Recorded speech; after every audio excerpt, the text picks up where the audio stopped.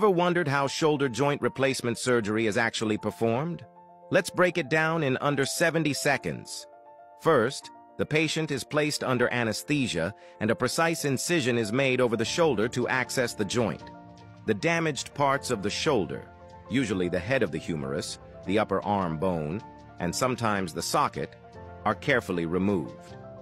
The surgeon then reshapes the bone and fits a metal ball onto the humerus, often using a stem that goes inside the bone for support. If the socket needs replacing, a smooth plastic component is cemented or pressed into place to allow smooth movement. In cases of reverse shoulder replacement, the positions of the ball and socket are switched to rely on different muscles, which helps in patients with severe rotator cuff damage. After everything is aligned and secured, the incision is closed and the healing begins.